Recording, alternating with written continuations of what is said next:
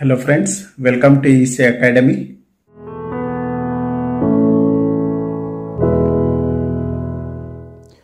In this lecture, let us understand error management in communication system.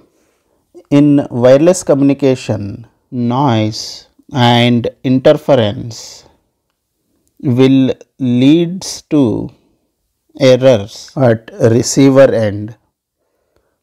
Hence, receiver reads the received signal as a different message signal. This is bad enough in voice calls. It also damages important information in web pages and data transfer like emails. Hence, there is a need for error detection and correction. There are several ways for error detection and correction. We will discuss two methods. First one is forward error correction and second one is automatic repeat request. In wireless communication, noise and interference will lead to error at receiver end.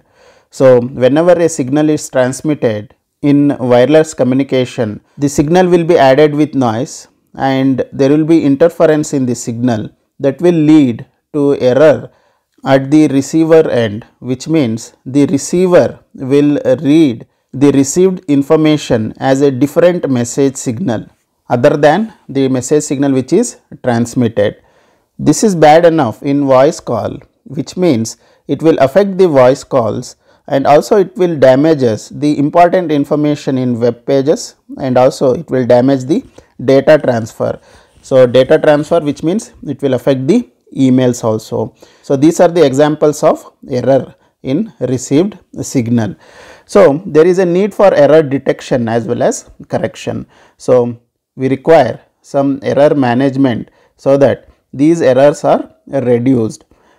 So, there are two methods for error management which we will discuss in this video. First one is forward error correction and second one is automatic repeat request. First, let us understand forward error correction. In forward error correction, the transmitted information is represented using code word. Here code word is 2 or 3 times longer than the information. For example, if we take information bit as 101 which is need to be transmitted, hence the code word might be 1100101111. So, which means the information which is to be transmitted is of 3 bits and the code word will be of 9 bits. So, these extra bits which are added to the information is known as redundant bits. So, redundant bits are extra bits that allows receiver to recover the original information. So, here transmitted information is represented using code word. So, code word is 2 or 3 times longer than the information. So, for example, if information is 3 bit, code word will be of 9 bit. So, these extra bits that are added to the information is known as redundant bits. So, these redundant bits are extra bits that allows the receiver to recover the original information. For example, if there is any error in a transmitted bit, like if the information is transmitted as 1000101111 and if the coding scheme is well designed, then the receiver can identify that this is not a valid code word. Now, instead of transmitting this code word, if this code word is transmitted, which means there is an error in second bit. So, as you can see here, there is a error in second bit, and if the code scheme is well designed, then the receiver can identify that this is not the valid code word that is transmitted by the transmitter. The receiver will correct the error and it will identify that the most likely transmitted code word is 11001011 and 1. In forward error correction, first the code rate will be fixed. The code rate is the number of information bit divided by the number of transmitted bits. So, as we know, number of information bits are 3 bits and number of transmitted bits are 9 bits. So, it will be 3 by 9. So, code rate will be 1 by 3. So, in forward error correction, the algorithm will operate with fixed code rate. So, here in our case, the code rate will be 1 by 3. This figure shows an example of forward error correction method. So, here as you can see at the transmitter end, the information bits are 3 bit, which is 101. So, using turbo coding, which is the first stage, the code word is generated which is of 9 bit. The second stage is rate matching. Here some of the code bits are transmitted and remaining bits are discarded. This process is known as puncturing. So, as you can see here, from this code word 2 bits are not transmitted. So, this process is known as the puncturing of code word. So, these bits are known as punctured code word. So, this information is transmitted and that is received by the receiver. So, you can see here the punctured code word is received at the receiver. The dummy bit will insert the missing bits to the received punctured code word. So, here the receiver will also have some puncturing algorithm. That is why the receiver will add the dummy bits at the discarded bit locations. Then it will pass through the turbo detector for error correction. After error correction, the receiver will recover the original information bits. So, this is the process of forward error correction. So, at transmitting end, the turbo encoder will fix the code rate, which is 1 by 3 in this case. Then at rate matching, some of the code bits are transmitted and remaining bits are discarded. So, this process is known as puncturing. So, these punctured bit will be transmitted. At receiver end, the receiver will have a copy of puncturing algorithm and it will add dummy bits at discarded location at the received punctured code word. Then these bits are passed through turbo decoder for error correction and original bits are recovered at the receiver. So, at the transmitting end, turbo encoder will fix the code rate, which is 1 by 3 in our case. At rate matching, some of the bits are transmitted and remaining bits are discarded. This process is known as puncturing.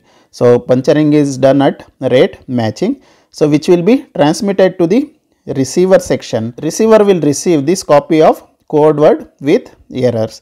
So, receiver will have a copy of puncturing algorithm. That is why the receiver will add some dummy bits at discarded location. So, the receiver will add some dummy bits at discarded location of the received punctured code word. Then these bits are passed through the turbo decoder for error correction. So, this will be passed through the turbo decoder that will be helpful in error correction. After error correction, receiver will recover the information bit that is transmitted by the transmitter. Now, let us understand the second method of error management, which is automatic repeat request.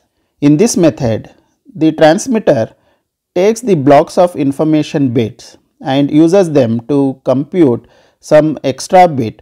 So, for the block of information, some extra bits are added. That extra bits are known as cyclic redundancy check, which is CRC. When CRC bits are appended with the information bit, then these bits will be transmitted and it is received at the receiver end. Receiver will separate these two bits to compute the expected CRC bit. If the observed and expected CRC bits are same, then it concludes that the information has been received correctly, and then it will send the positive acknowledgement to the transmitter.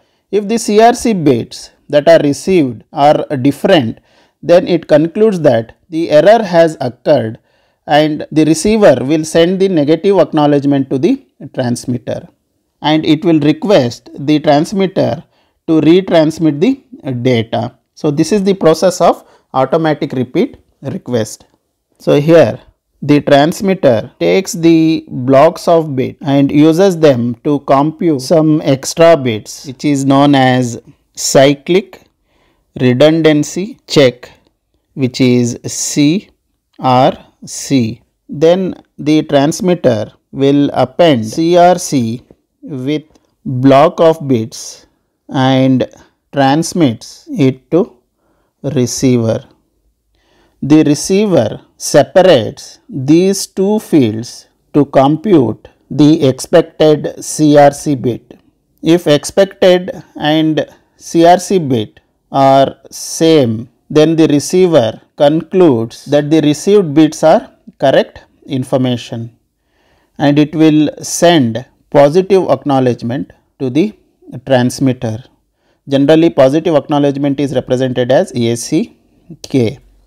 If the received CRC bit are different, then the transmitter will conclude that wrong information is received. Hence, the receiver will send negative acknowledgement to transmitter. So, negative acknowledgement is represented as NACK, and receiver will request retransmission of the information. So, as we have discussed, the transmitter will take the blocks of data and it will compute the CRC bits. Then these CRC bits will be added or appended with the data bits and it will be transmitted to the receiver section. The receiver section will receive these two blocks of data and it will compute for CRC. If the received CRC is same as observed, then it will conclude that the received data is correct information and it will send the positive acknowledgement to the transmitter. If CRC bit is different than observed, then it will conclude that the wrong information is received. Hence, the receiver will send the negative acknowledgement to the transmitter and it will request to retransmit the information. So, this is the process of automatic repeat request. This is about error management in communication system. I hope you have understood the topic. Thank you.